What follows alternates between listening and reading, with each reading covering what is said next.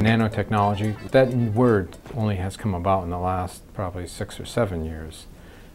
Probably always worked in that area, we just didn't know that that was the name that we should be calling it. It's mainly dealing with materials that are on the nanometer size scale. So that's a billionth of a meter in size, which is kind of hard to comprehend.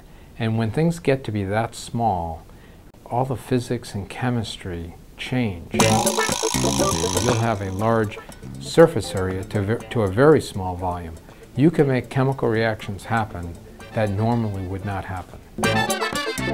We're hoping that we can take that material and grow it on a surface and use that material in the presence of water and sunlight to produce hydrogen. If you could use the sun's energy, which is falling on the surface of the earth anyways, and then collect the hydrogen that's produced, just splitting water, then you could put it in your automobile, you can run electrical generating facilities with a fuel cell, you could use it for a lot of things. It would be clean, cheap energy.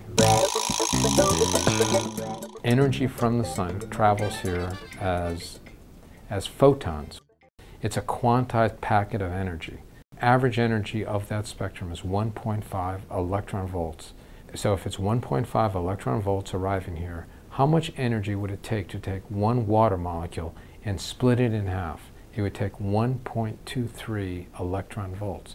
So on average, there's enough energy in a photon from the sun to break up a water molecule into useful hydrogen and oxygen. So the energy is there, just have to figure out a way to use it. The hydrogen economy is what you hope to go for. So now what do we have? We have the petroleum economy. We have to go to the Middle East and get the oil. On another perspective, this whole concept of global warming. So if we can avoid that problem, as a scientist or as a father, I mean, I have to feel good about that.